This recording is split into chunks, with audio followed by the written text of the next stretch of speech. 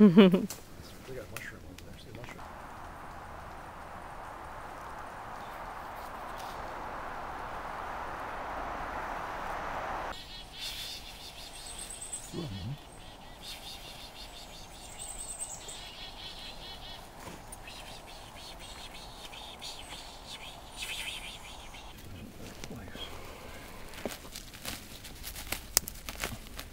Well, you ought to see what the plant looks like. See, this little plant right here.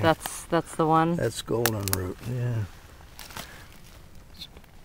But you notice there's no gold on it. Right. But when you take it and you turn it over. Wow, that's amazing. There's the golden root. And we grows in wet areas, moist areas. That eventually there'll be a hole, when it's mature, there'll be a hole right there. And on a warm or dry or windy days, the spores will puff out like this. So you hit it and it'll, you can see that. So anyway, if you cut that open, guess what color's inside? I'll guess red. All right. Oh, very wrong.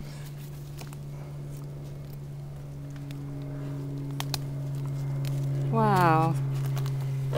Neat. Wow. And is that because it's older, or? Yeah, it's more mature. But, when the spores mature, then a hole will form here and the spores will all go up. And just from general observation, we can see that there's some real old stumps, all these hummocks. So we're seeing classic wetland hummock and hollow architecture. There's some really old stumps, and new trees have just grown up on top of the stems of the old trees and built up the land around them with their roots. So we have low places that are wetter and where there's some sphagnum moss, and high places where the trees are growing, keeping their roots drier.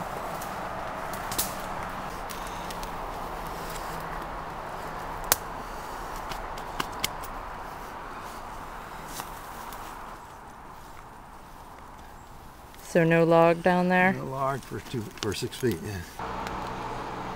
Allison, what would it tell you if there was a log down there, like the one we encountered back a ways?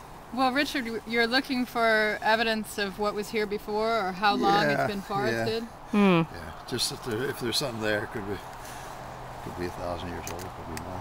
Wow. Well, and the depth of the peat also tells you something about the age of this as a wetland. That's right, but I can't deal with anything longer than this. Right.